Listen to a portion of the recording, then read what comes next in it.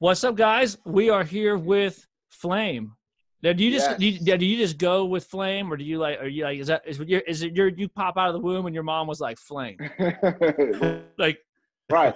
Well, I actually was Flame before I became a Christian. So just even as a kid, I was known as Flame. And then when I became a teenager, I was known as Flame because I used to always have marijuana. I used to always have weed. So people's like, that's the dude with the fire.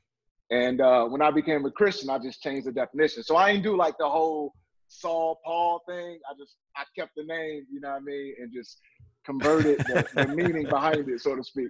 that's what you, so you figured out. You're like, oh, these Christians are about redemption. I think I could just redeem this name. Yeah, I can just redeem this name. They'll get it. They'll get it. Yeah. Exactly. So I've known about you for a while, man. I mean, I'm not huge into the Christian hip hop scene, but I've been involved in music my whole life, and it was what 10 years ago or so, Christian hip hop kind of had a big moment, with Reach Records and all this stuff. And there was all these dudes that were coming out. They were all of a sudden you had like hip hop artists at like big major Christian conferences and stuff, True. And that was some of my introduction to you. Like, and you were kind of, maybe, I don't know if you say you're in that group. You were at least associated with it enough that like I knew who you were. Right. Came on your radar. Yeah. Mm-hmm. Yeah. And maybe that's sort of who you are, right? Like you're a hip hop artist, rapper that was coming up with those same group kind of in that same time period as some of those other guys like Lecrae and Triple. Yeah. Yeah. It was a group called Cross Movement. They're like the James Brown. They're like the godfather to anyone that's doing Christian rap now. We all were either influenced by them or actually signed to their record label. So we kind of salute and tip our hats to Cross Movement for being the guys who really kind of laid the blueprint for this entire thing. And at one point, I was on Cross Movement Records, Lecrae, artist named The Truth, JR, and then eventually we all broke off and started our own companies. But because we were friends, we would work together so closely. And we were so like-minded, we just exported the same kind of content just throughout the states, all over the world. So yeah, you're right. Like we came up together, branched off around the same time period and just kept hitting it hard. Yeah. And then it started to get that widespread acceptance, conferences, festivals, things like that really helped us take off. Yeah, you're right. Yeah. Yep. Yeah. One thing that's interesting about hip hop is that is how much collaboration there is. I mean, so the world I was in, like the music world I was in, like a band releases a record, but there's not like all these other bands having guest spots on their record or whatever. Like, this is your record, man. Like I ain't working with some other band, even if I'm friends with them, right? So like hip hop's unique in that way where, so you guys would release out, EPs or whatever, and like half the songs would be featuring, some other cat, Right. Half the project has got features on it, Yeah. But you're right. That kind of validates you in the rap market. Is someone sort of like laying hands on you saying, I vouch for this dude. Like he's quality, good art, high standard of presentation. And when their followers see you associated with them, they tend to give you at least the time of day to hear you out. And that's up to you from that point. But you're right. Sure. That's like a unique marker of the rap genre is features and linking up with each other to help catapult the entire movement. Yeah. Flame, I'm curious. I want to spend some more time on the music and on your career. Cause I know, this is your 10th album you come out with? 10th record? Well, it's a short project, an EP. So it's not a full length, but right. So at this point I have 9 full bodies of work, and this would just be, I just wanted to just kind of throw that out there as an update, sort of. You threw that out there as kind of like a bomb. I mean, yeah. I know it was like that, but yeah. But I think it would be good to just hear a little bit about your background, like sort of where you were raised, where you came from. If you wouldn't mind, just share a little bit about your history. Absolutely. And how you came to faith, and and even not. I mean, obviously, people are like, what is this interview about? And obviously, this new EP is really about a transition into Lutheran theology. Right. But yeah, man. But like, hey, dude, like I wasn't raised in Lutheran church, so I'm still cool with the testimony, like the initial one, like how a dude became a believer at all. Like I'm still, I'm still good with that sort of stuff. So, so like, how did you get into were you born into a Christian home, or like how did that happen? And then what were the theological transitions over time leading up to that? Yeah, absolutely. So I grew up in St. Louis, Missouri, in the inner city, the hood, whatever you want to call it. And I was always influenced by Christianity. It was just kind of the cultural norm as well as my family culture. But I wouldn't say I necessarily grew up in a church. But for me, my grandmother was the strongest pillar in my family that stood for Christ. She was the one that made faith attractive. She just influenced me to read my Bible and consider, at least Christ in my conscience as I'm making decisions in life. So that did inform how I would move at school or just out in the streets, just kind of like this God conscious, this awareness. And, but at the same time, hip hop culture, gang culture, the drug culture, those things were influential as well. So I always thought, man, do a little bit of yourself, a little bit for God, happy life. And so I tried that. I tried a little bit of, drugs and clubbing. I was super young, hanging out with older dudes. So all of my friends, while I was like 13, 14, 15, these dudes were 21, 22. So I was leaving the state of Missouri, going to Atlanta and all kind of crazy clubs as a young kid. So I grew up pretty quickly in that way. And eventually I got into a lot of trouble in my high school. Some dudes ran into our school with guns looking for me and a couple of my friends. And the security guard came to my classroom and he was like, yo, Flame, there's some dudes in the school looking for you. Like, I'm gonna let you leave out the back. So I did, I left, right? The security guard comes to your classroom, says, you're in danger, leave. What do? You leave. So that's what I did. And eventually I got kicked out of school for that. And had to transfer, go to a new school. Long story short, on the way home from the orientation at this new school, I was in a tragic accident. I was hit 3 times by an 18-wheeler carrying fuel, spinning down a highway about 65, 70 miles per hour in a 360. There was a 12-car pileup. We hit the left shoulder of the highway. The car flipped over, wrecked the entire left side of my body. I had to do physical therapy for over a year just to recover. And I remember going back to my grandmother, asking her, why did God let this happen? I said the magic words in Jesus' name, and I still got into this collision, still got injured. And she was like, I don't know why. I don't know why God let it happen, but maybe he's trying to get your attention. And about a week or so after that discussion, she died from her 5th heart attack. And for me, it was those 2 events back to back that got me to asking the big questions. Why am I here? What's the point of this life? Is heaven real? And I met this girl, and she invited me to church. And I was like, I'm cool on that. You know what I mean? I was kind of mad at God, to be honest. And one of my homies, his dad had just got life in prison. So we spent every night over his house, just wilding out, doing crazy stuff. And this girl gave my number to some of the dudes at the church. So they started calling me like, hey, bro, we heard about your situation. We just want to love on you, man, and say, you want to play basketball, come play video games, come chill with us. And I kept blowing them off. But eventually I was like, man, I can't front. These dudes kind of cool, And I went and I heard the gospel. And I was like, man, I need this hope. I need this help. And the Lord saved me at 16. And I just started writing music from that point about my experience. And here I am. Yeah. Nice. Long and short. Yeah. That's a great story, man. Thank you. So thank you for asking. Was it a reform group of guys? Is that how you first started getting into reform theology? So because obviously like what was also really strange about like that rap scene blowing up was that it was broadly reformed, right? Yes. So at that point it was not. So I came up in the Word of Faith charismatic church, in particular the Full Gospel, which is like a blend between Baptists and Pentecostals. It's a guy named it's a guy. I've been there, Paul. Man. You've been there, right? Oh yeah. So it's a dude named Paul S. Morton who was like the presiding bishop. That's what they call him, and he kind of started the denomination, I guess. And that's the way he explains it. And so that was kind of where I found my roots in the faith, and I got a lot of good and helpful things there. But the dudes that reached out to me, they were just regular, Christian dudes trying to live out their faith in the hood.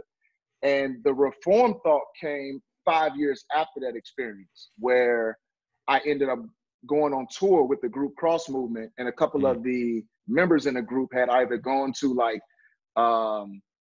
Dallas Theological Seminary or Philadelphia Bible College, and they kind of start throwing terms around like Calvin, Jacob Arminius. And I'm like, I've never heard of neither one of them dudes, and they have no bearing on my life. And I really don't care. I just love Jesus. And so through the course of that 2 months, just kind of walking me through some of that church history stuff, I thought it was like the Bible days, Billy Graham, and then us. I didn't think it was anything in between. You know what I'm saying? And they like, nah, it's a bunch of stuff that happened in between. I'm like, okay, break it down. So that was my first exposure to this whole world of, you know, church history and things like that. So that's when the Reformed thought started to really grip me, as they took a bit more to the intellectual side of things. And that was attractive, you know what I mean? So I took to it, and you're right, it translated into my music. And I started to really export Calvinistic exegesis, Reformed doctrine in my music. And that defines my music for pretty much 18 years. Yep. Yeah. Wow. Yeah. It's interesting how, I know for me, man, like that moment that you realize that church history didn't start like, you know, like at the Great Awakening isn't when Jesus walked the earth or whatever, you know. It's weird, and you feel like a fool, kind of. At least I did, where I'm like, wait, like why didn't I ever think about that this thing's been going on for 2,000 years, and like maybe I should be investigating some of this stuff, right? Like, and all of a sudden someone starts making arguments from church history. And if you don't know anything, man, you're going to lose. Yeah, you don't got any weapons to go back against that, man. Right. You just say, just give me Jesus. You default to Jesus. All else fails. And so they start bringing up questions like, you know, you start saying, this is happening with me too, you know, and you'll say, I just need the Bible. And they're like, man, where'd that Bible come from? You know, and that kind of stuff. And you anyway you try to like bob and weave, man, you're just getting hit, you know, and you start, at the end of the day, you realize like, man, I'm just kind of acting a fool, right? I mean, I got no arguments for any of this. Exactly. And and then, you know, I mean, with Reformed theology, I mean, it is very appealing if you're starting to think about things intellectually, because one thing that the Reformed theologians did, and Calvin did too, is everything makes sense. Yes. You know, like everything fits. Like, I mean, so you're like, okay, you feel like, all right, I got something I can like really understand. Yeah. But it also feels intellectually rigorous too. So it appeals to that sort of part of you too. Like if you like really want to think and dig into stuff, but you also are very analytical and want everything to make sense, works. Oh man, that was like the most appealing thing to me. So just a little history about me, Flame. I mean, I was this close. I mean, I was sort of on the fence when I was choosing seminaries between going to Westminster or going to the seminary I ended up going to, which was my own denomination's Lutheran seminary. But because and the reason why is because I was so drawn to the logical consistency of it all. I mean, it really appealed to me. I ended up choosing to go to the other seminary because I got some good counsel to, you know, kind of investigate my view of the sacraments and determine where I was at with that, which for me, and I don't know if this was, this is part of your transition. We can talk about that. The sacraments, man, was the hardest thing for me to grasp. It took a while. I went kicking and screaming, man. No, I totally relate, bro. I think, and in my particular brand of Reformed thought, which is the Reformed Baptist, it is that much more difficult because the perspective of the sacraments is strictly symbolic. So we don't even have categories for a middle grounds where some people do, you know. And so you're right. It was something that you go kicking and screaming because you can't let go. And but that's something that I'm even sensitive to now as I continue to think through it and talk about it. I understand I'm really just fresh off of wrapping my mind around it in a way that allows me to humble myself and go where the scripture leads. So even when I talk to non-Lutheran thinkers, I'm sensitive to remember and understand how difficult that is, especially if you're coming from the Reformed Baptist side of things. So you're right, bro. Yeah, sure. You don't get anywhere just going around. Like, I mean, you probably remember that, you know, they had this back when the Young Restless Reform thing was like really booming. They had this you had this phrase like cage stage Calvinist, and it was like when somebody became a Calvinist and you like lock them up and like not let them talk to anyone, right? Because Lutherans just they don't have nearly as many sort of adult converts to that way of thinking. So there's no cage stage Lutheran phrase, but I have seen it evident before where a dude will like, and I think this happens, or there's a potential for it to happen when anyone changes theologies, where you're like, okay, all right, dude, I got the truth, and now you just go and put everyone on blast, you know? Yeah, dude, like, right.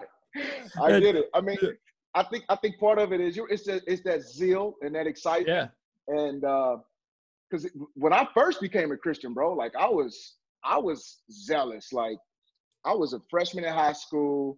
I started running back my freshman year, so I was pretty popular and well known. Mm-hmm. And then when I became a Christian, I had that same go-getter energy. I remember in high school, one of my teachers was giving a lecture. I stood up on my desk and I was like, nothing the teacher's saying right now is important. I was like, the most important thing is when you die, or you going to heaven or you going to hell. And my teacher literally was like, just standing there like, what the heck is this kid talking about? And he sent me to the principal's office. Now, my principal just happened to have been a Christian.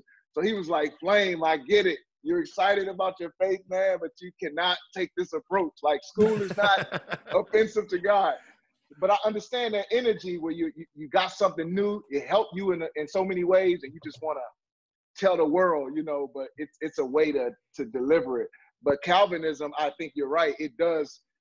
It breeds that excitement because it's these newfound understandings of God's sovereignty and the supremacy of the scriptures. And then you start to kind of doctrines of grace. Doctrines of grace. You start to look at your past in a way that makes you a bit of an alarmist. Not everybody's like that, but there's a sense in which a lot of people become a bit of an alarmist, and you just want to warn or help, whichever way you want to phrase it, and tell people about it. So it's something you're right. It is like a phase that it's approaching. He's learning the doctrines of grace. Like, Lord, give him the temperament to kind of, you know what I mean? So I get it. Yeah, well, you get this, you end up having this feeling that you're like, okay, good. Like, I'm also historically rooted now, right? Because yes. because even with the reform, you're like, well, at least I'm going back, you know? And so you're taught, and this is something that, and I like, dude, I got loads and loads of like reformed bros, and like we work with reformed people, and like a bunch of reformed guys that I love that. Yeah, tons of friends. But one thing I think is always funny is that they'll talk about the Reformation, like they'll be like theology of the Reformation, as if there was like no, like I'm like, yeah, but like you didn't go like the language. Sometimes I'm like, sometimes y'all sound like you were the ones nailing that thing to that door, man. Like sometimes I feel like maybe people get the impression that like Calvin like rolled up on like the Castle Church in Wittenberg and started hammering, you know? And yeah, now you're right. Well, the way it happened for me was when I was first exposed to Reformation thought, like there was a quick visit of Luther's part of the story, and then you he kind of kindled it off, but he didn't go as far as he should in some areas, and so that's where the other guys came and picked it up. Exactly. You get the bondage of the will, and then you're off. You know what I mean? So, yeah, for sure, man. So for me, it was more so like I thought I was in step with Luther. I thought, you know, John Calvin, Luther, same thing, same person. Like I really didn't have someone that kind of slow me down and say, wait, there's some differences here, you know? And I think in particular, the bondage of the will, a lot of people feel like he spoke so much like a Calvinist. So me having studied at a Calvinistic institute, Southern Baptist Theological Seminary. Was that in which one were you at? In Louisville, Kentucky. Oh, in Louisville. Okay, yeah. So having studied at Boyce College, the undergrad, and I started at the seminary, that was my experience. It was always praising Luther, always speaking well of him, but I didn't necessarily get exposed to some of the distinctions, and so you don't get a fuller picture of what really took place during the Reformation time. And I don't know why. I guess I'm assuming it just has something to do with obviously being Calvinistic, you know, at least the professors that are, the agenda is to keep you moving in that direction versus bring, you know, so I can respect that. Yeah. But to your point of, you know, still meshing well with Presbyterians and other persons who believe and follow after Calvin, I love that, man. I think that's beautiful that we can walk together as brothers. Yeah. You know what I mean? Well, there's still loads of stuff to agree on. I mean, like, you want to say amen to the things that you can say amen to, and then you know, hopefully the things that you disagree about. Dude, I can't tell you how many times I've sat down with dudes. I mean, like, as genuine brothers, and just just hashed it out, you know, and then and then hugged it out afterwards. Like, because it's all good. Because I mean, I think Rod Rosenblatt says, like, in many ways, like, Lutherans have like no closer cousins than the Reformed. I mean, like, if you're gonna talk about like who's closest, you're like, that's it's the next closest thing, right? Which is why a lot of people that, and there's not as many people that do it. A lot of people stop with the Reformed. They'll come out of like basic big box evangelicalism and become Reformed. Then kind of the transition stops because Lutherans are terrible at evangelism. But the man, you gotta air out your dirty laundry too, man. You can't like act like it's all shine up there. It's not. But yeah, like, so there is a thing where the few people that do end up going from, you know, a Reformed theology, and they like start looking more, and then they end up Lutheran. That's a pretty natural transition. Almost everyone that becomes a Lutheran who wasn't born one makes a pit stop, you know, in Reformed theology. Like, I don't know hardly anybody who went like from, you know, non-denominational like right into Lutheranism. Like right. Yeah. So like I thank the Presbyterians for being that gateway drug. Yeah, like, because I need them to ease that transition up. Yeah, I'm sure they'd like that, Dan. I'm sure they'd appreciate that. But no, like, I told my pastor now, I said, man, Calvin brought me to Luther. Mm-hmm. And that was just my experience. And but it's so interesting too, because for me, like, even my Lutheran experience now is unique in that I came to Lutheran thought through the academic world, through the institution.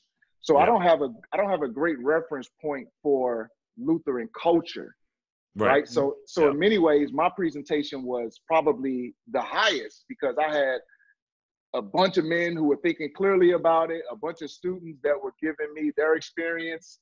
So mine is probably a bit more. I guess it's still in development in terms of some of the things you guys are mentioning. I haven't been able to feel all of those angsts, you know, because I haven't even been in a Lutheran church a whole, you know, I don't even know how. I guess we finally locked in and settled in probably like a year ago. So for me, it's like I'm still learning. It's still new, Yeah, it's still new. So in that way, I don't have some of the perspective that some of the students would that grew up in it, and they see all the ebb and flow and things of that sort.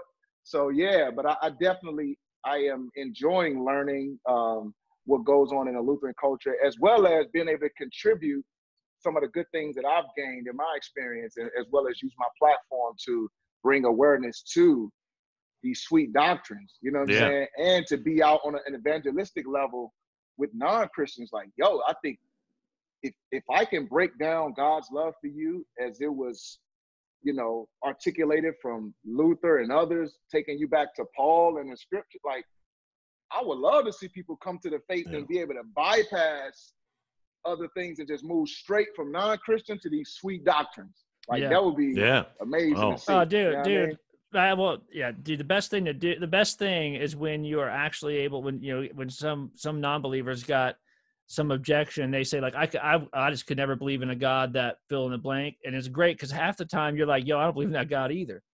Like, you know what I mean? You know, like they're saying something that they heard, and you're like, well, I don't believe that. That's not the God I believe in, you know? So like we're on the same page. Let me introduce you to something else, you know? And that's nice. I mean, I came in the same way as you did. It was all through reading scholars and studying church history and stuff. And so I wasn't mixing it up with a lot of Lutherans. I didn't know anything about Lutheran culture, and it's a good thing, because the theology. I mean, when I decided, I'm like, oh man, surely this culture is perfect, and you end up finding out that none of the cultures are perfect. You're like, oh man, the grass is always this culture's got problems just like every other one, you know, but the theology, like, I was so convinced, you know, like, man, I think that this is just. And I think that, you know, you can tell me if this is true for you. For me, one of the things that actually, it was difficult at first, but now is something that I really love, about Lutheran theology is the ability to be comfortable with paradox and holding things in tension, and not actually having everything figured out, but an actual view of sola scriptura that says, look, if the Bible speaks two ways about a thing, or even if it seems to be contradictory to each other, where these two things can't work together, as opposed to like jam a square peg in a round hole, we're just going to say amen and amen and hold them in tension. At first that was really difficult, because I'm like, wait a minute, what do you mean that God wants everyone to be saved, but then like everyone's not saved? What is that? Like, is God, you tell me God doesn't get what he ultimately wants? Like, why doesn't he just make it happen? Yeah. And the fact that Lutherans are willing to say like, yeah, we don't have an answer for that. Like, not really. Like, they just say, look, God saves some, and if he saves you, it's all his doing. Yeah. But he would desire that all be saved, but some people reject him. And if that's the case, that's your doing.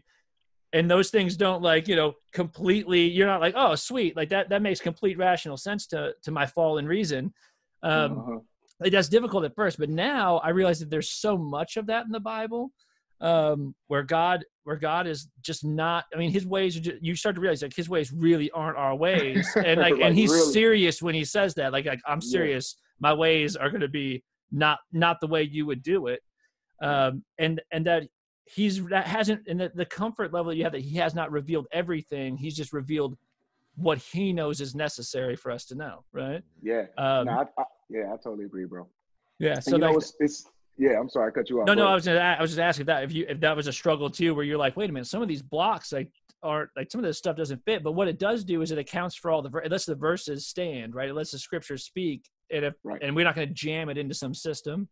Yeah, absolutely. And that's interesting too, because one of the hermeneutical principles that's repeated in the Calvinistic circle for me, and I'm sure anybody that's taking hermeneutics seriously, the art and science of studying the scriptures, is you're looking for the plain reading of the text, the plain meaning of the text, and you interpret the complicated or obscure or difficult passage in light of the clear ones.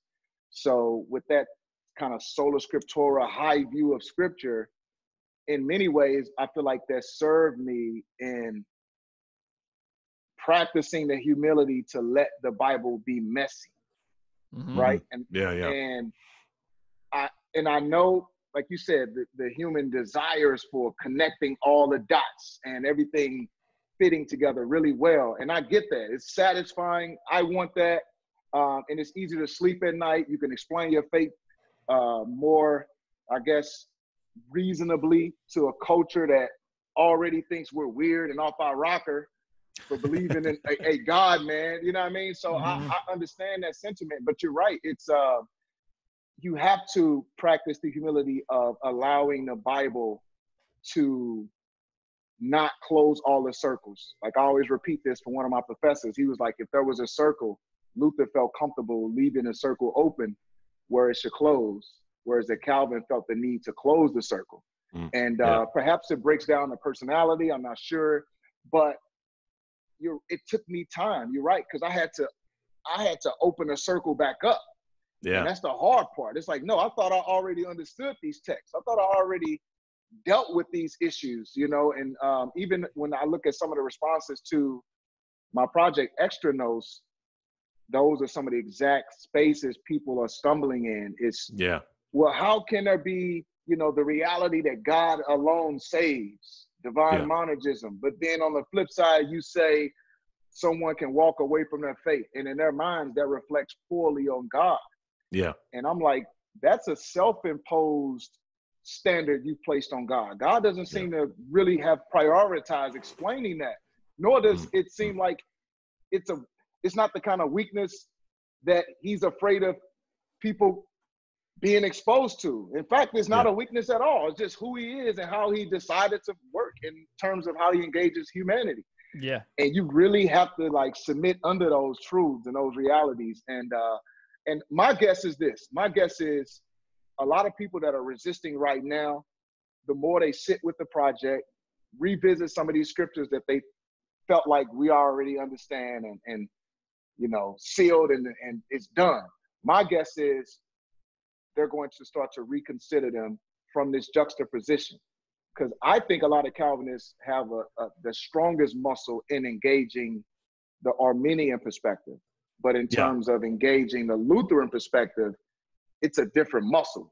It's a weaker reflex in that regard. So I'm already seeing it. People hitting me up like, yo, this is interesting, bro. Like, I don't know if I have an answer for this. Or they'll give me their arguments against Arminianism, and I'm saying, I agree. Yeah. I agree. I don't have that. Well, what are you saying? I'm like, let's go over it again. You know what I'm saying? So I'm getting a lot of that too. Yeah, the Lutheran position is this awkward, it sort of doesn't get attention in the big debates. I mean, I remember a few years ago, there was, gosh, it might have been 6-7 years ago now. There was this big debate on Twitter, you know, it was being advertised on Twitter, you know, the great debate between the Reformed and the Arminian, and it was just called The Great Debate. But and the way it was talked about is those are the only two options out there. And I think for a lot of people, that is sort of the way it's seen. It's like, this is all that is out there in Protestantism, you know? Yeah. Well, that's largely Lutherans' fault as well. Because Lutherans refusing to engage and get involved in the debate or add a third option, can be a big contributor to that. But now what I'm curious about, Flame, I'd love to hear sort of, well, first of all, how long were you actually in the Reformed world, or would you have called yourself Reformed? Yeah, so it was 18 years. 18 years in that. 18 years in that, and when did you start to find yourself wrestling and struggling, and what led to the journey you're on now? Yeah, it was interesting because so I went to Concordia 2016, but I do remember like around 2015. There was certain like sermons that I would listen to and certain conversations I would have with people. And we all started to feel like,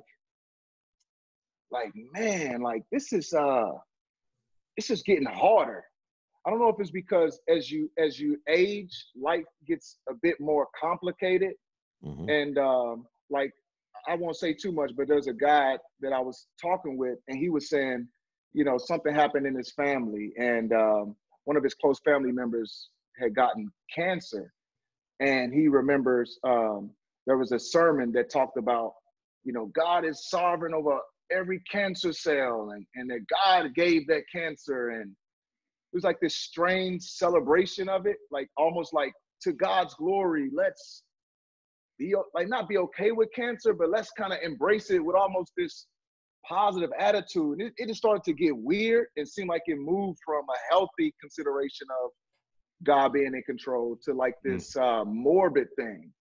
And so for us, we just started having these discussions about, and obviously I'm sure a lot of Reformed persons would say that that's unhealthy as well. Sure. Yeah. But the thing was, on a pragmatic and personal level, a lot of those things are constantly being said. A lot of those things are regularly showing up in sermons. And as you're trying to deal with those kind of things or personal struggles, and you start to ask like, man, like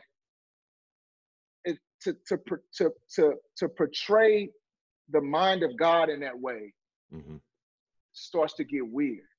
And to fast forward a bit, it was helpful to hear Luther talk about stuff like a theologian of glory versus a theologian of the cross. Now, I know he didn't later continue to use that language, but it was helpful to at least think about a theologian of glory, a person who seems to peel back the mysteries of God's mind and to explain what he's up to.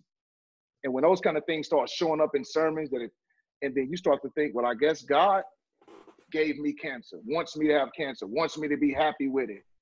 It just gets weird. And then it can make you upset with God in a way that's unhealthy and not intended. You know what I mean? So it was a lot of those conversations around 2014, 2015. It just kept coming up. And even as people come to me with their sin struggles and be like, yo, Flame, help me with this, help me with that. Matthew 7, I'm scared that I will prove to be one of the ones that was never with him in the first place. And it was just like, I didn't have a lot of real answers. I'm just like, I mean, just, you know, just repent, you know what I'm saying? And ask God for forgiveness. But I never had the answer that could say, honestly, bro, like that's what the Lord was getting at with that Matthew 7. Right. So as my mind started to really start to like question a lot of those constructs, sermon presentations, misuse of scripture, it just so happened that one of my close friends who was a student at a Baptist seminary in California was moving back to St. Louis, and his professor at the Baptist seminary was like, yo, if you're going back to St. Louis and you're going to seminary, you need to check out Concordia Seminary. So he told me, hey, Flame, I know you moving back to St. Louis, and I know you're talking about going back to seminary as well. We should check out Concordia. So for me, it was like a fluke. Like it wasn't like a crisis per se. It was almost like I just went because my homie that I trust, who's a history buff, loves church history, recommended it. And I wanted to go to the best school in that regard. So yeah, I went, and it was so funny because like the first day I did like a walkthrough. The whole time I'm talking about the Reformation, doctrines of grace, John Calvinist. I appreciate John Calvin, and I would give Luther a little, hat tip. But for the most part, I was celebrating the doctrines of grace. I didn't even realize that there was this, that these major distinctions in important areas, like you said earlier. Not that they aren't, cool in many areas, in many regards, but there are these differences that you have to consider. So for me, like I started to get exposed as I stayed on campus, started reading the books and hearing the terminologies. So it kind of caught me off surprise, so to speak. Was there a moment when like you were hearing some stuff, maybe, about Lord's Supper or baptism or something, where you were like, hold up, did I make a mistake? Like, am I in the wrong place? Hey, I was like, God, am I in a cult? I was like, Lord, please. I was like, protect me if I'm becoming a part of a cult, God. I was like, I'm so scared. And but it was just like these weird medieval baby, like baptism saves, infant baptism. Christ is present in the bread and the wine. I'm just like, bro, this is weird. You know what I'm saying? And I remember the first time this is true. I was watching a Lutheran professor lecture, and I was really considering Lutheranism stuff. And this dude says, he's talking about the Lord's Supper, and he was talking about John 6 and stuff. And now I say this all the time. But the first time I heard it, it was crazy, because he says, what I'm telling you is I know I have eternal life because I eat and drink God. And I was like, nope. And like, exit.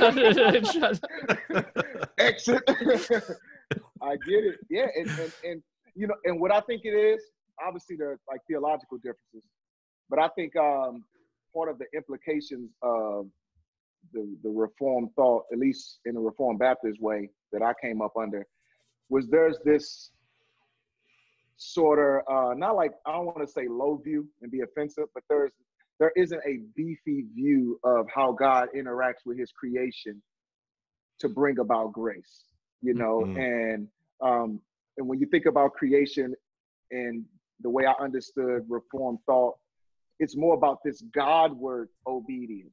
You're more so thinking about your affections and your motivations, and you want to keep your heart right. Sure. So those are the higher things. Those are the pure things. And creation is just kind of like, God created it, but it doesn't give you the gospel, right? Creation, and I would agree with that. Creation doesn't lead you to Christ, but we shouldn't demonize it or not see how God engages. Like Christ took on humanity himself. Old Testament, there are many, washings that God will use, or sacrificial elements that are earthly that God uses to apply some form of grace to his people. And as I started to reconsider Christology and how God has functioned in the Old Testament, I'm like, you know what? It's not that weird for God to use these earthly elements to bring about his salvific purposes. You know what I mean? And if I can follow the scriptures where they lead based on my good, healthy, sola scriptura principle, and I could also see through that God uses humanity, and in the most strict way, in the God-man, the person of Christ himself, takes humanity up into the Godhead. Like that's mind-blowing, right? Yeah. So the more I start to really embrace that, I see I have to explore this at least and not be so reactionary, but at least explore it. And I think that's what the Lord started to use to really help warm my heart. It's an interesting thing when, this language that we use, a means of grace, the means part of it, all of a sudden when that, for me, it was like it was a snap. All of a sudden I started seeing it all over Scripture. I started seeing, God could have come to Moses in some other way, but he chooses to use a bush. God could have cleansed Naaman the leper some other way, but he chose to use water. Like he's using things in order to bring about healing and salvation to people. This once that clicked, then it was like, oh, I understand now. I get how this works. Yeah. And it doesn't rob God of any glory. It doesn't. No, like you said, it's just the word choosing how he wants to work. It's just a means, right? Mm-hmm. And I remember, the means too, man. Like what you realize is that God knows what's up, because what he does is when he attaches grace to means, then I don't have to wonder where it is just floating out in the ether somewhere. Like I got to have that worship song on, and then if the sun goes through my windshield just right and hits me and I feel warmed by, I'm like, I think God's up to something. Like I don't have to do that. Like I know where God's up to something, and I know what that something is that he's up to, right? And so the means are not just because it's not because God can't do it another way, but he knows that it's better if we are looking outside. Like we're like, okay, I know that like that bread and wine and that water and word, like that's where I'm gonna get the forgiveness of sins and life and salvation and the grace of God. So I don't have to go like try to approach God just one-on-one and be like, God, I just need some grace right now, and have no idea where I could get it or if I got it, right?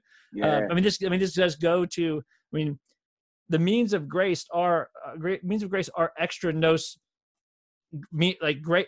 they're fountains of grace that are outside you. They're objective, I can doubt my affections for God all day long, and I got loads of days where I should, if it's up to how much how affectionate I'm feeling towards God, like I'm in deep trouble. What I can't deny is that I went up to that rail on Sunday, heard those words, "This is the body of Christ broken for you, Daniel. This is the blood of Christ shed for the forgiveness of your sins, Daniel." Like that happened. Like I can't deny it, right? This is an objective thing. So, and it happened no matter how I feel that day. I know that that's what happened.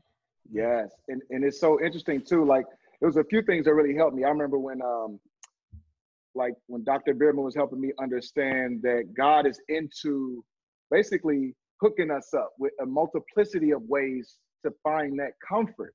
Because we're, as humans, we doubt, and we go inside to look for something, and it's like, I don't see the sincerity there. I don't see enough sadness or enough brokenness, and I will doubt, and I wouldn't be able to depend on that.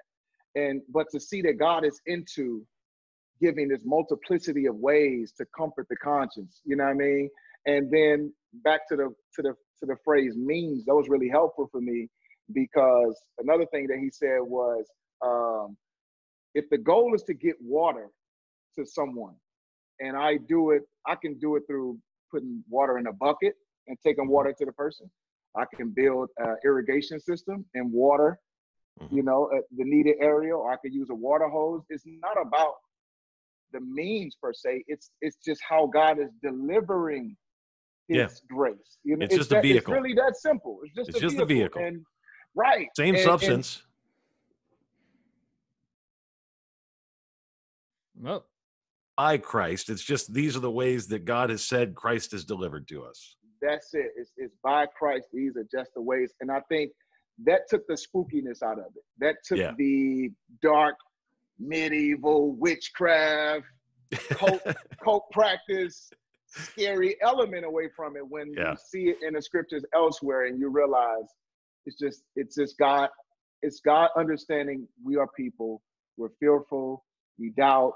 And he wants to comfort us and wrap his loving arms around us through means. You feel me? And I think that will really resonate with a hurt and broken generation of people that right now, everybody's already, not everybody, I say that loosely, but so many people are in touch with their depression or anxiety. That's just in the culture. It's just kind of like the spirit of the day. And I think this message is so relevant because it's not a lot going on inside of just so many of the young people. And I'm saying, yo, like, it's not in there anyway. You were never going to find personal identity in there anyway. You were never going to find hope, love, and a reason to live in that space anyway. Come out from navel gazing, as they say, or looking down or looking within yourself and see what Christ has done. And in these many ways, he wants to put before you to give you that peace and that assurance. And that's what got me excited. And that's why I love to just write about it. So I got a lot more to come.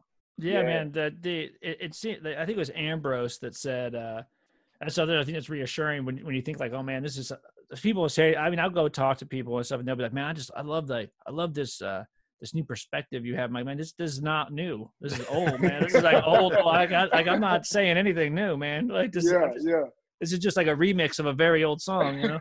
So right. But I think it was Ambrose that said, the grace of God, is everywhere the way that the water is everywhere. It's in the atmosphere, right? Like he said, water's everywhere. You just H2O everywhere, man.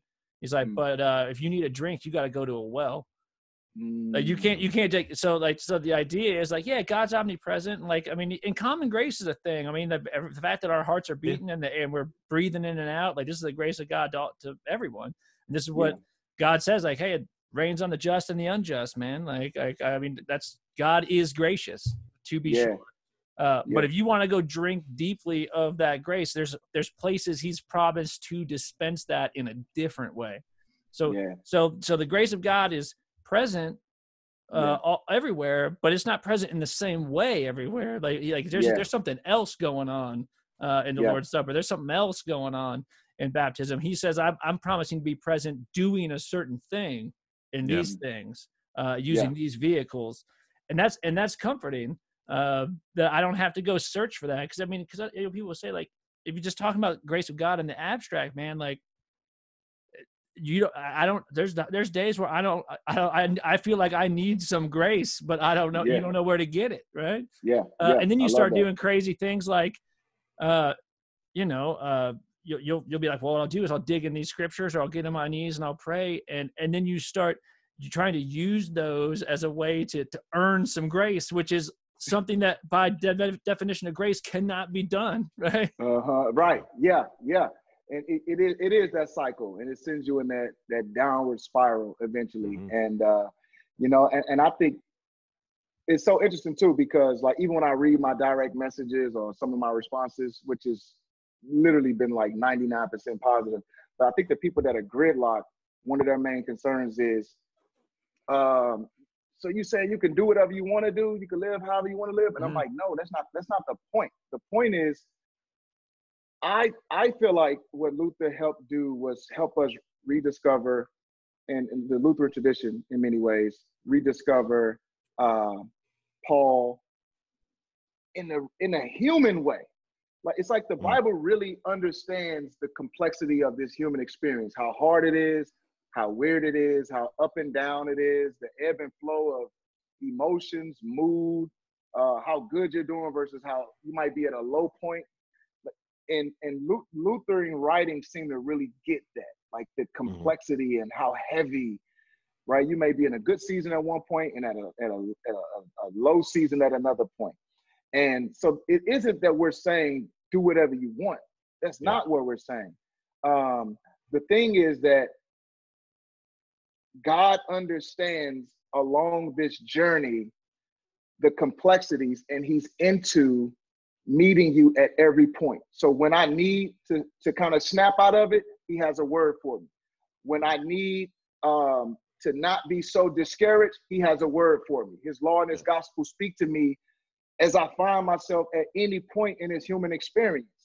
And I can hear right now, my Reformed Baptist friends say, we talk like that too. We don't say that you look to your sanctification for your justification. And I acknowledge that so many times on a project. You're right. I acknowledge that. That's how I was able to stay sane in a Reformed Baptist circle, is because so many good pastors and friends pointed me towards sola fide and grace alone. All I'm saying is, the thing I think is so far, one of the most helpful things about the Lutheran construct is it's the preoccupation with some of the examine yourself check your fruit, Matthew 7, that you might be surprised that you were never really with God in the first place. There's a preoccupation with some of those texts, and they get misapplied and applied too regularly, so that though you may affirm sola fide, the preoccupation with examining yourself it makes it unhealthy, and it's an unfortunate consequence of other things that you said. You know what I mean? So I'm not saying you don't promote sola fide. Amen. Yes, you do.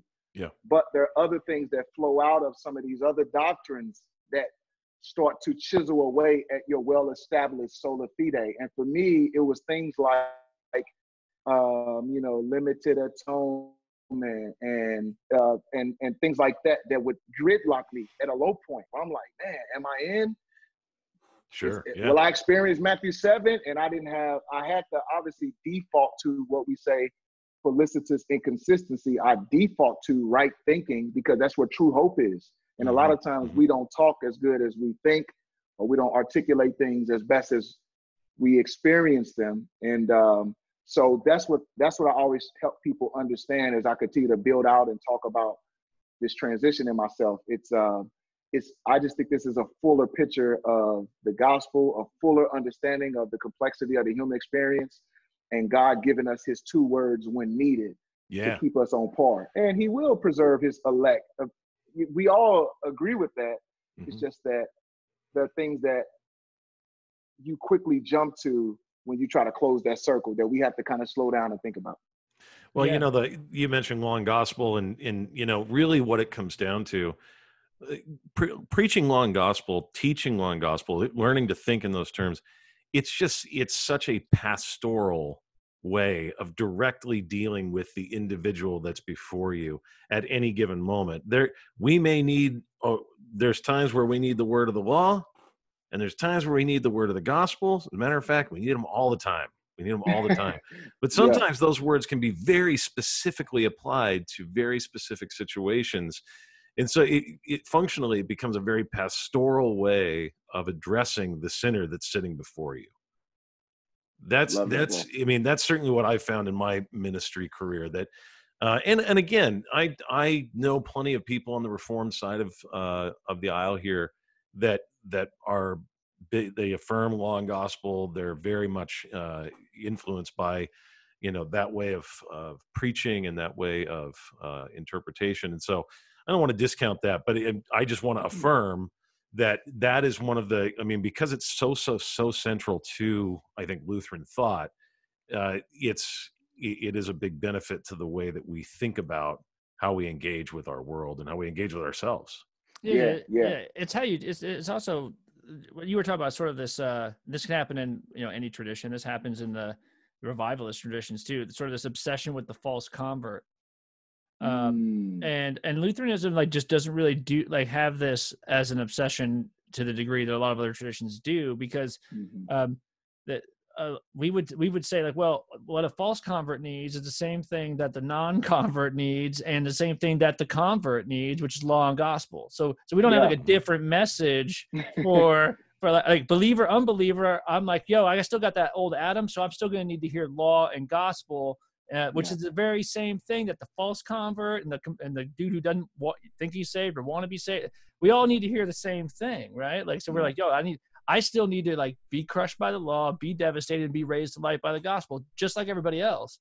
And so we're sort of hey man, we're kind of like one trick pony when it comes to this sort of thing. We're gonna give people law and gospel. It's the only thing that's going to get it done anyway, and God's the one that's going to use, the Spirit's going to use these things to kill and then to bring to life. And so, and I think that also it does seem that some people, you look at the parable of the wheat and the tares, the master plants all this wheat, then the enemy comes in, sows these tares, and then the workers, which is us, they're yo, what happened? Did you plant bad seed in the field or what? And the master's no, man, an enemy did this. And they're yo, you want us to go separate it? You want us to go gather it up? You want to go chop it down, purify the field a little bit? He's nah, you guys cannot be trusted with this job. It's I don't know what you could do with that parable other than say look, dude, whatever you do, Like it is not in your job description, no matter who you are as a Christian, to go figure out who is in and who is out. Like our job is to go preach Christ crucified for the forgiveness of sins, right? And so, and the reason it's funny, but the reason Jesus gives that you shouldn't engage in wheat and tare separating is because he says you will inevitably throw out some wheat. Like you will inevitably uproot some wheat because like some of that wheat is rough looking at times, and you'll be like, what? And like, and he doesn't say, oh, don't separate it because you might let some of the tare stay in. Yeah. Like it's the other direction. He's like, no, you're definitely going to throw away some stuff that I planted because you don't like the way it looks, right? So yeah, dude. So you like take examples like that, and you're like, is a false convert like a thing? Yeah, I'm not saying it's not a thing. What I'm saying is law and gospel is what that person needs, is what I need, is what you need. It's what everyone needs, man. I love that, bro. So I love that. Yeah. Well, right on. Well, guys, we're coming up on an hour here, so we won't take up a ton of time. Okay. I could do this all day, man. I know. Yeah, this has been a blast, Flame. This has been really fun, man. Yeah, man. So, likewise, man. And you know what I want to say really quickly? I do remember Dr. Aaron talking about the context of, at least historically, Lutherans being more introverted in terms of just kind of preserving some of the traditions and the culture as they migrated to the States and in the Midwest. And that's to be appreciated too. Like I can appreciate that component, but I do like this wave. Like the fact that you guys reached out to me and you're already doing cool things and that I can put it to music. It seemed like it's a good time to just continue to export Luther's ideas. A lot of people are ripe and ready for this presentation of the gospel. So I think it's a good time, and not to say major efforts haven't happened in Lutheranism. I'm not saying that at all. I'm just saying I like what's going on now. Yeah. I like hearing, some of the ecumenical discussion and us talking about these things. That's the thing I felt I was at a disservice was nobody brought it up. Yeah. Why didn't nobody tell me about Lutheranism? Why wasn't it a part of the discussion? I'm just excited that now I feel like I can play my part in making it a part of the discussion. We have to talk about this. It's so good. Yeah, absolutely. Amen, man. Amen. That's so good. So, anybody who's watching or listening, definitely go check out Flame's EP, Extra Nos. So good. Even if you've like never listened to like a rap song in your whole life, other than like, like maybe you even went and got like you were watching the Oscars and like Eminem popped up on there and like you took a bathroom break. Like even if you're that guy, like you should check out Flame's EP. It's so good. I'm not flattering, man. It really is so good. Man, appreciate that. It means a lot. Thank you guys. Seriously.